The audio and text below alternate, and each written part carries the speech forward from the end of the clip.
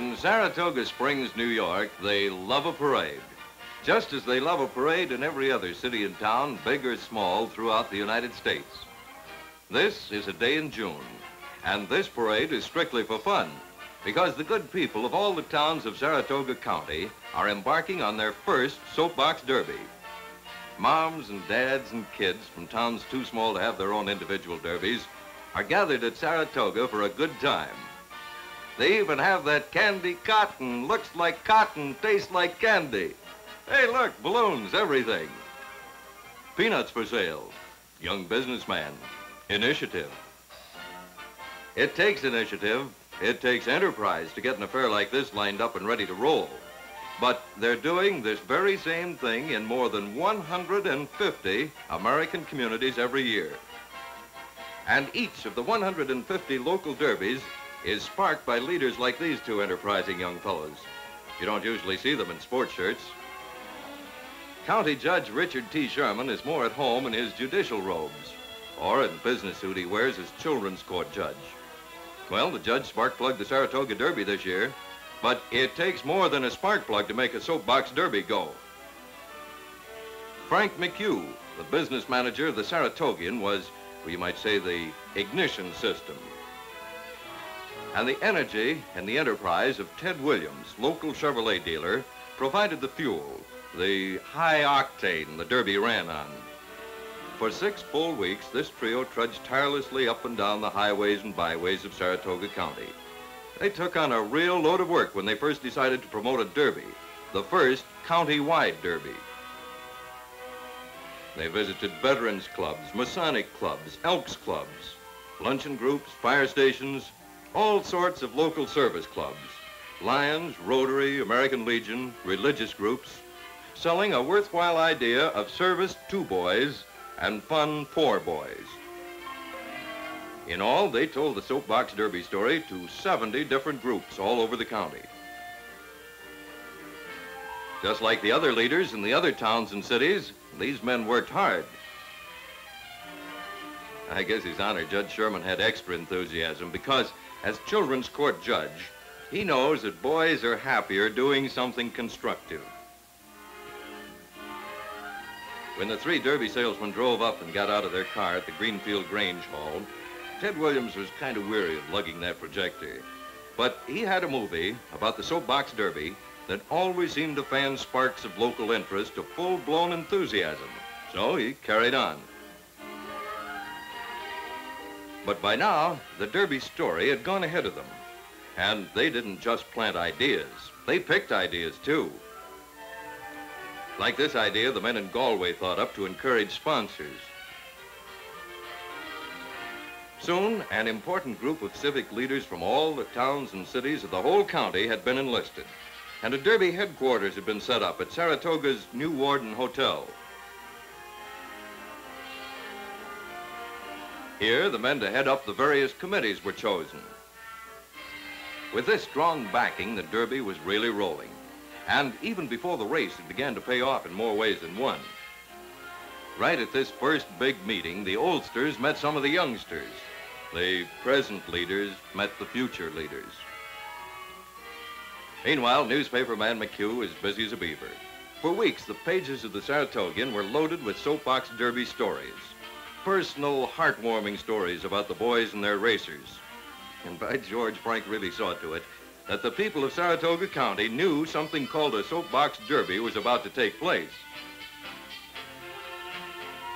You couldn't walk down the streets of Saratoga without being conscious of the derby. Store windows told the story. Local merchants offered special prizes. The local awards were on display. And more boys took on the obligation of building a racer. Pledged themselves to work and try. Dad has to sign up with his boy, and that's good, you know. And it's good for young people when the police chief is also their friend, the derby chairman. Soon there were soapbox derby clinics all over the county, and eager-faced boys drinking in the expert advice. Advice given freely and willingly by men who understand the need, the deep need and the value, the constructive value of keeping alert young minds and hands busy and sharp young eyes focused on construction. A soapbox racer appeals to boys, commands the attention of boys in any community. In home and school, in firehouse and barnyard workshops, they learned what it means to tackle a job and stick to it, measuring and planning, checking details with the Derby rule book, drawing new designs, making sure that brake works right, or just pounding away. Then came the big day, time to load up and take off. The Derby isn't just for boys, it's a family matter, too. Come on, Grandma, bring that picnic lunch. We're off to the Soapbox Derby. So the boy-made four-wheeled bundles of dreams rolled out of barnyards and backyards throughout the length and breadth of Saratoga County. Yes, on that day in June, the highways and byways were full of trucks and cars, full of good wishes, full of smiles and friendly waves, full of eager boys and proud parents.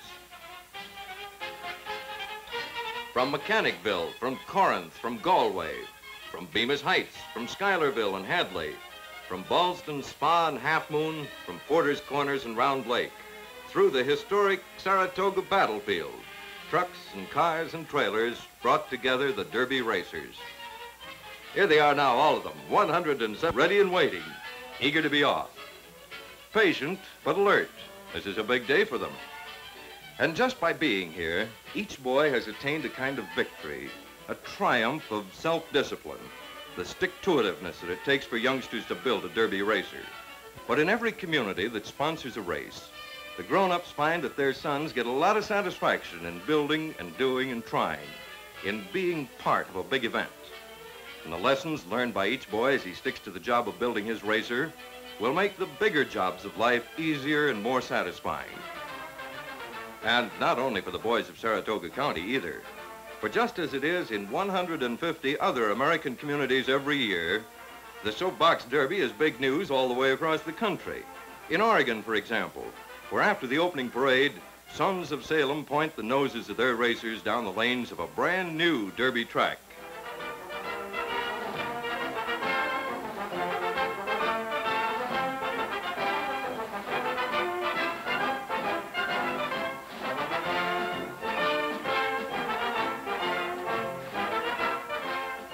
And far to the south in California, sons of San Diego send their carefully built racers down a track fringed by palm trees.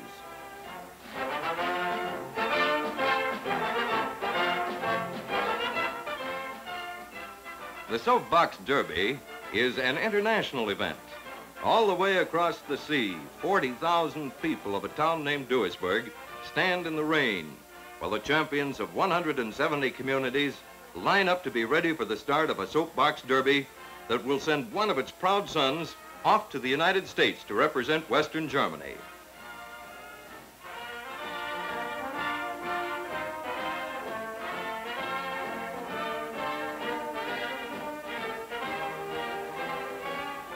And so the Derby idea goes.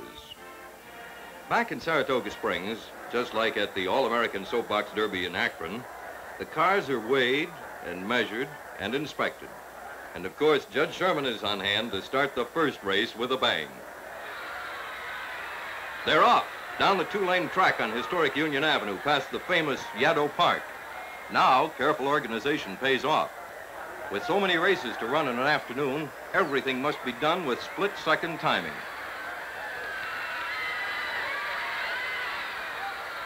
And so it goes all afternoon. Starts, races, finishes, close finishes. Grown-ups and boys getting together in a spirit of organized, constructive fun.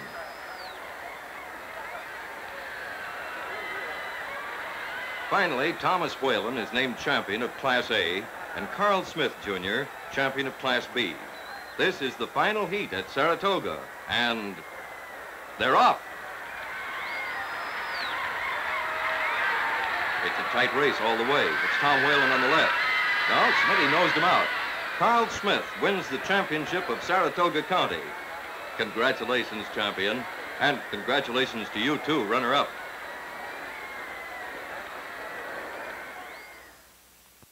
Now for more fun.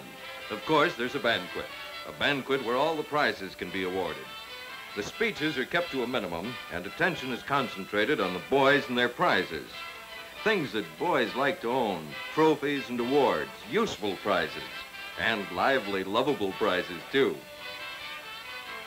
Finally, the main prize for the champion, his trip to Akron to the All-American Soapbox Derby.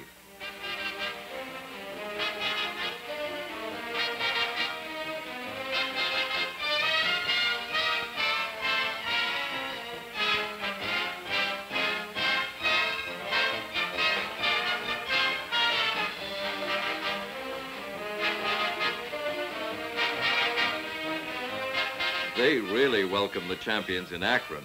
Akron even rolls out the red carpet. Akron is Derby Town on August 10th. With the help of the Chamber of Commerce and the local JCs, everybody gets into the act. Yes, sirree, Akron welcomes the champions. The thrill of traveling from hometown to Derby Town pales in comparison to the thrill of your very own motorcycle escort through Akron's busy streets right up to the front door of the Mayflower Hotel, where majorettes form an arc of honor with their cross batons, and the Soapbox Derby band beats out a rousing welcome.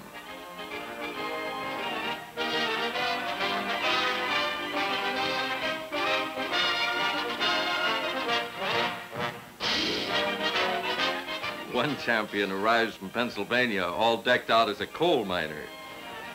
The lobby of the Mayflower Hotel, Derby headquarters, is really decked out, too.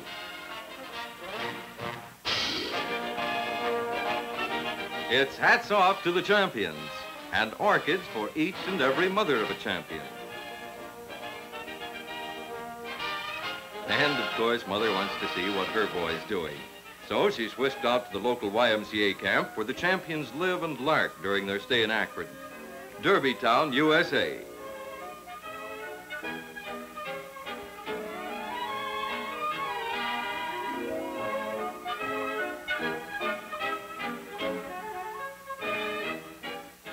There's lots of fun to crowd into a busy 3 days. Supervised fun, of course. Things that boys like to do.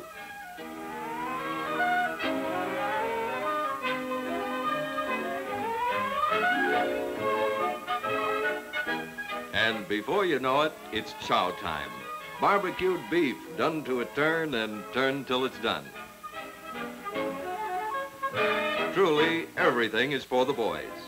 Healthy growing boys like and need good nourishing food, and they get it at Derby Town.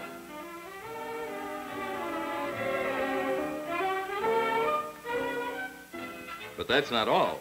From W.E. Fish, Chevrolet's general sales manager, each champion gets a wristwatch. Here's Smitty from Saratoga Springs. Proud as a peacock, isn't he? What else do boys like? Magic shows.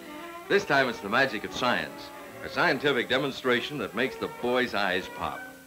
Making a transparent soapbox derby racer is no trouble at all for a professional glassblower, who usually makes the complex gadgets scientists use. The boys themselves have a hand in stirring up a chemical clock. How does it work? You tell me.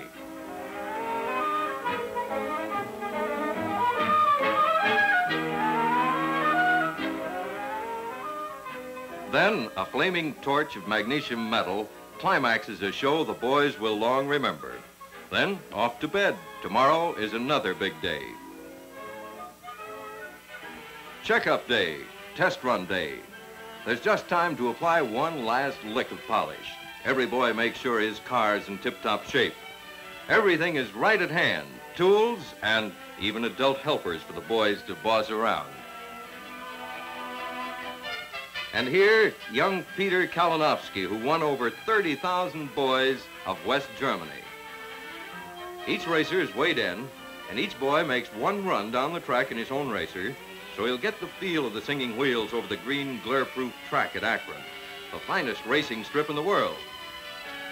The stands are empty now, but tomorrow will be here before you know it. What'd I tell you? It's Derby Day, All-American Soapbox Derby Day. And 60,000 people are assembling to pay homage to American boyhood, to the competitive spirit of fair play. Many are parents and relatives who made the long trek with their boys from the far four corners of our country to cheer on the local champion. Others are here just because they like a good race and a good time.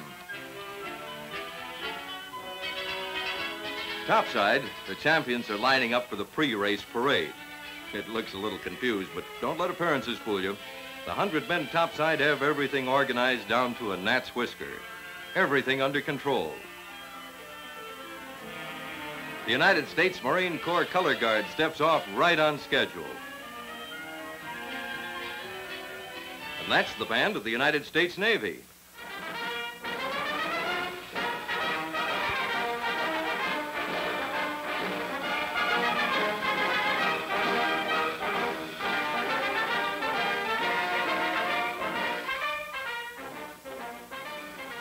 Take a good look at the champions. And take a long moment to let your heart swell with pride. Pride in young America. Young men with gumption, with get up and go, and the straight spines it takes to face up to stiff competition.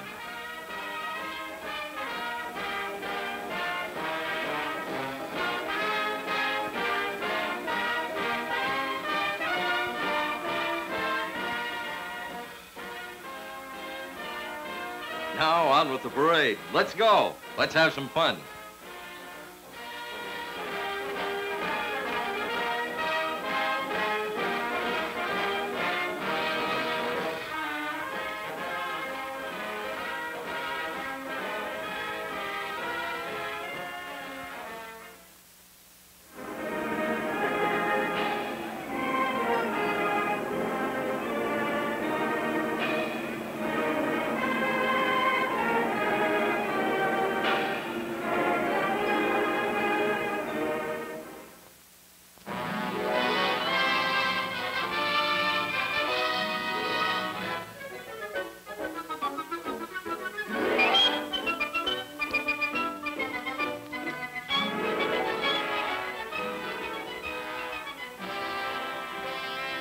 What's this?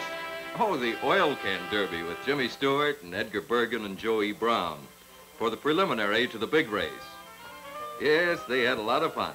They were there for a couple of days to meet the boys and look around.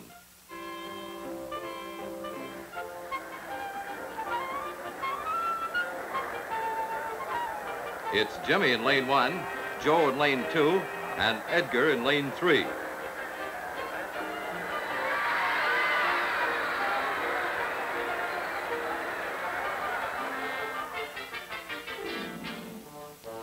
Joey Brown's a card now, isn't he? But Edgar won, and he got the oil can.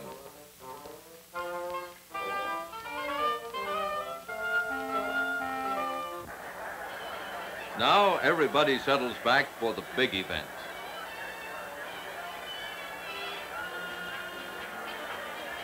The 30 car handlers ease the racers down to the starting line. It's 1, 2, 3, and they're off. First heat of the day, and it's close. All the cars and all the boys who make it to Akron are good. In fact, this year, the slowest heat was only about 1 second slower than the fastest heat.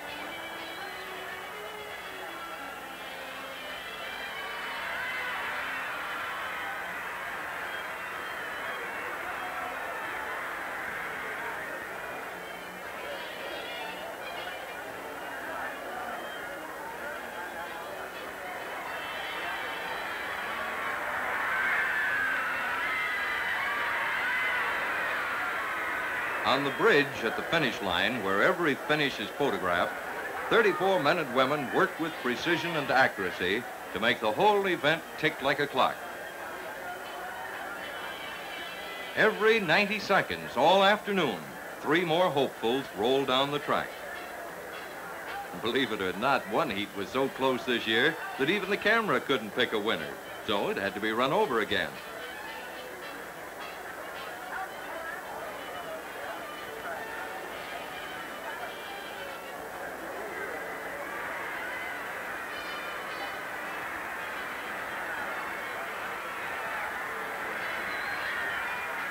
Hey, what's this? What's happened? There's been some sort of mishap. Joe Lunn of Columbus, Georgia, in lane 1, had a crack-up after he crossed the finish line. Too bad. Guess he got excited. He wasn't hurt, though, but his racer is a little the worse for wear. Yeah, it's kind of tough to win your heat and wreck your racer. But there are still races to run, still a champion of champions to name.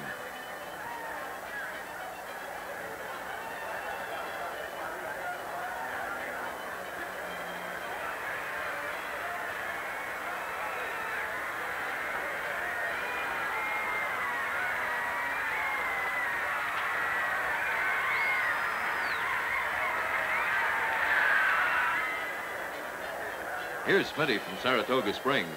Uh-oh, he lost. That's right, Smitty. Congratulate the winner. Hey, they patched up little Joe Lunn's car. How about that? And there's a well-deserved cheer for a boy who just won't give up when the going gets rough. Now the field is narrowing down. Only the fastest and best-built racers and the steadiest, surest drivers are still in there. The afternoon and the racers roll on. This one's close. Is that? Well, sure it is. It's Joe Lunn again. He's won another heat by a taped-up nose. And now the final heat. And still the Scotch-taped kid, the 11-year-old champion, and his rambling wreck from Georgia just won't give up.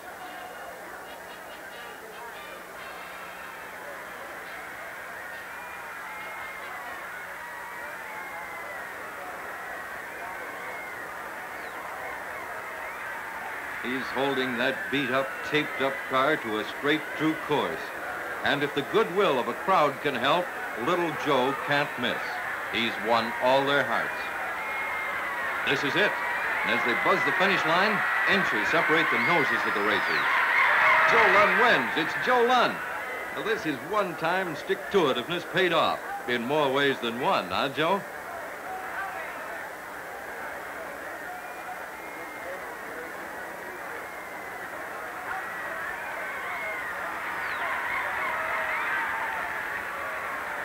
Champions get a lift, Joe. That's the way it is.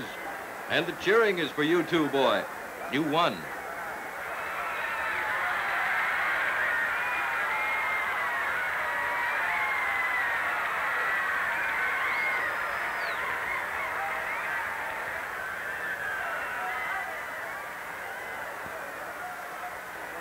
First, it's the championship trophy presented by T.H. Keating himself, Chevrolet's general manager. Then a kiss from Mom. Kind of strange for an 11-year-old being the center of attention.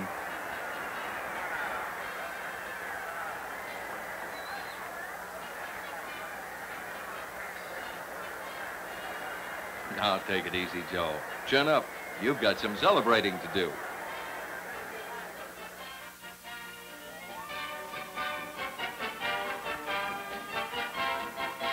The Banquet of Champions. Good food and short speeches. Chevrolet's advertising manager, W.G. Power, introduces His Honor Mayor Slusser of Akron, Admiral Francis Old, representing the Secretary of Navy, John Knight, publisher of the Akron Beacon Journal, Paul Miller, representing the Gannett newspapers, friendly Jimmy Stewart has a friendly word, jokester Edgar Bergen cracks a joke, and cheerful Joe E. Brown opened his famous face. The boys meet the world's fastest man, jet flyer Bill Bridgman, and Wilbur Shaw, a fellow race driver from Indianapolis, you know. Then W.E. Fish, Chevrolet's general sales manager, again sets Akron as the site of the 16th All-American Soapbox Derby. And now to the business of presenting the prizes. First, the special awards presented by Myron Scott, Chevrolet's assistant advertising manager. Then Mr. Fish presented a trophy and a brand new Chevrolet to the second place winner, James Thomas of Williamsport, Pennsylvania. Finally, then, the big event for a small boy, only 78 pounds of boy. Joe Lunn of Georgia, 1952's All-American Soapbox Derby champion, gets the award for winning the fastest heat and a $5,000 four-year scholarship to college for a boy who simply refused to lose. So that's it. One more spectacle of American sportsmanship backed by the community spirit of 150 American towns. The All-American Soapbox Derby, where the sons of America always shine.